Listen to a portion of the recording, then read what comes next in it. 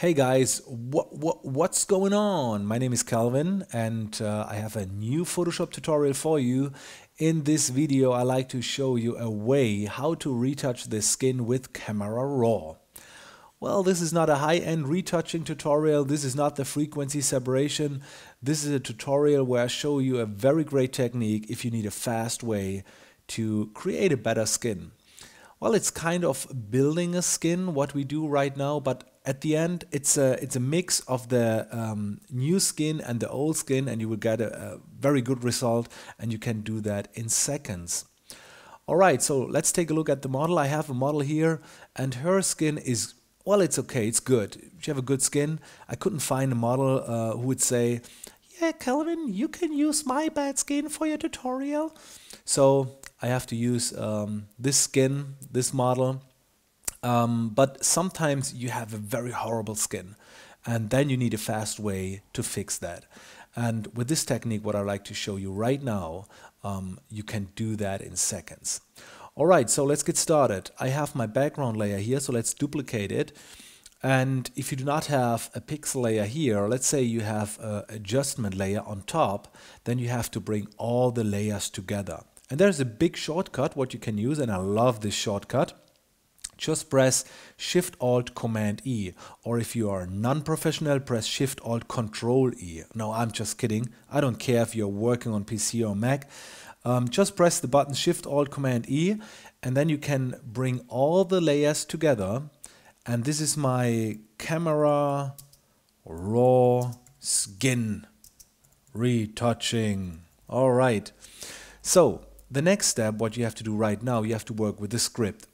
I'm working right now with Photoshop CS6. I don't know when you will see this tutorial, but at the moment with Photoshop CS6 you can't open a layer in Adobe Camera Raw. Not here. You have to save it as a JPEG, then you can open it in Camera Raw. But I like to open it from here right to Camera Raw. So you need a script, and the name of the script is right here, Adobe Camera Raw Editor. Let me show you where you can download this script. You have to visit the website russellbrown.com, and right here you have to click on Dr. Brown Scripts, and then you have to scroll down a little bit, and then you will find Edit Layer in Adobe Camera Raw. Download it and make sure you watch the tutorial, because you have to do some settings in Photoshop that the script will work.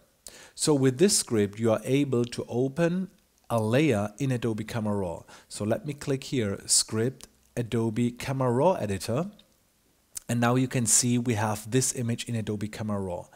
And it's fantastic because you can do so many great things in Adobe Camera Raw what is not possible in Photoshop. You have more colors, you have the clarity slider, you have the fill light slider, you have similar sliders in Photoshop but not exactly the same.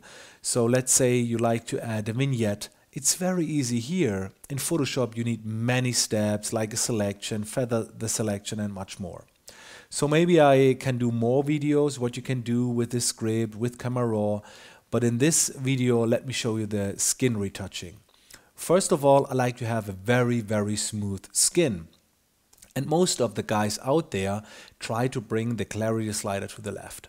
Well, that's not bad, but well, I think that's bad. I mean, take a look at the skin. It's not soft, I don't know, I don't like it. So do not use the clarity slider. You can use in the detail section here the noise reduction. Bring the first slider to the right side to 100 and bring the second slider, the detail slider, to the left side to 0. And then you will get a very smooth skin. And this is a skin, maybe you like it. Well, I don't like it because it's a little bit too soft, right? I mean, you can change the opacity, but then it will still look not good. So what I like to add here is a little bit kind of pores, kind of a texture. And you can do this in the FX section here, in the effects section. And you can add here some grain. The problem is with the grain that the grain looks like grain and not like pores. But you can change the slider. If you see a slider, play around. It's the same what you can do here. So let me play around here a little bit, and then you can see yeah, the style of the grain is a little bit different, and then we get yeah, kind of a skin texture. Of course, it's not a skin texture, but you have to think in this way. We do not apply this effect with 100% on the final image. And at the end we will have a combination of this skin and of the old skin. And this is the reason why I think it will work. All right, let me choose this settings here. So I click OK. And let me zoom in a little bit. And this looks much better, maybe a little bit too much grain. First of all, we apply now a black mask. You can do this by pressing the Alt key and clicking on that little icon here. And then you will not see this layer.